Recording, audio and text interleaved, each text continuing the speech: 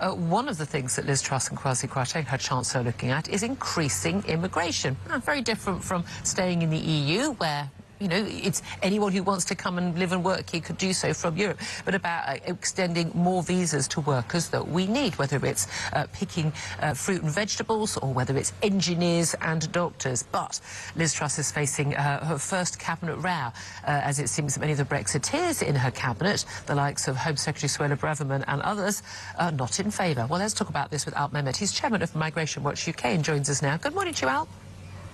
Good morning, Julia.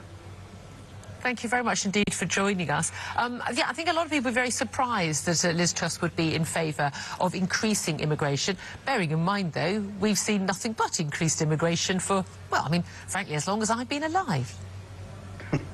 It's quite baffling, frankly. Shocking, really, coming from a Conservative government. They're doing what Peter Mandelson referred to as sending out search parties to look for foreign workers. It's absolutely absurd. The system is already, since the beginning of 2021, has been opened up to people coming to work here, immeasurably opened up.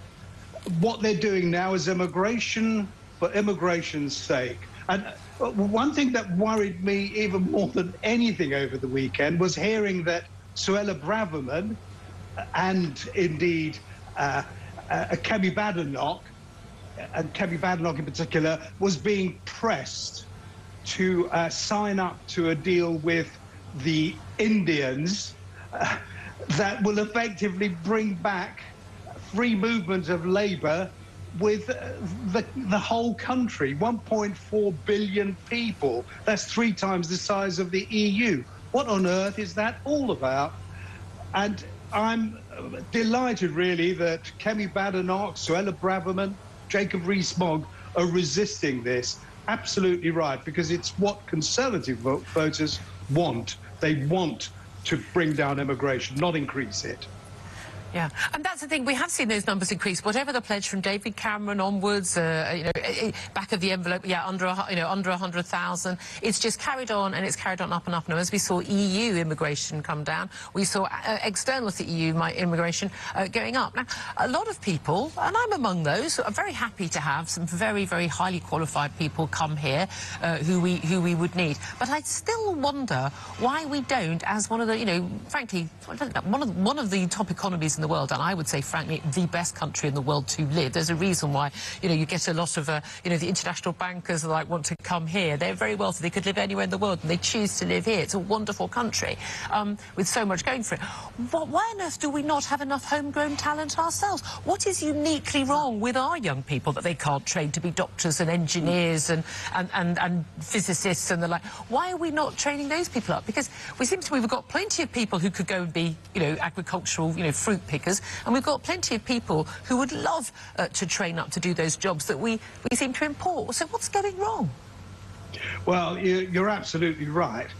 We should be paying a bit more. We should improve conditions on these back-breaking jobs rather than relying on overseas workers who are prepared to do them, frankly, at much less than the going rate. And it's not just in the low-skilled jobs. You're absolutely right.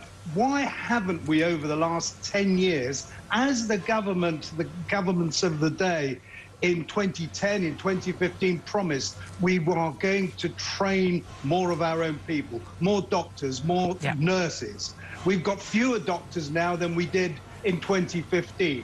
What on earth is that about? Why aren't they doing more to train our own rather than relying on people who are prepared to work for less? And that's really what it's all about. Working for less. It's cheaper labour.